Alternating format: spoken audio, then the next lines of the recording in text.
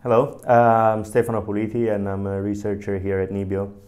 In my research, I use remotely sensed data either from drones, from airplanes, or even satellites to assess and map forest resources. As I said, a great tool in my research that I've been using a lot, it's our drones that I use to acquire images that can be then stitched together to produce three-dimensional surfaces representing the forest canopy. This is one example where we can see the three-dimensionality of all the trees and the landscape.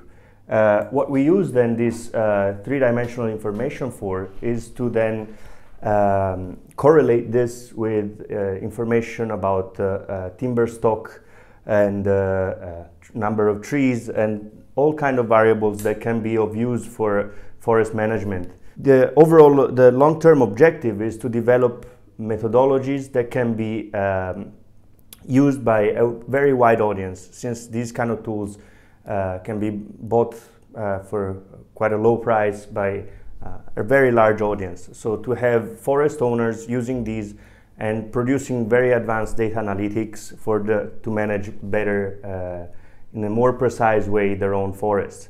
So going towards the concept of precision forestry.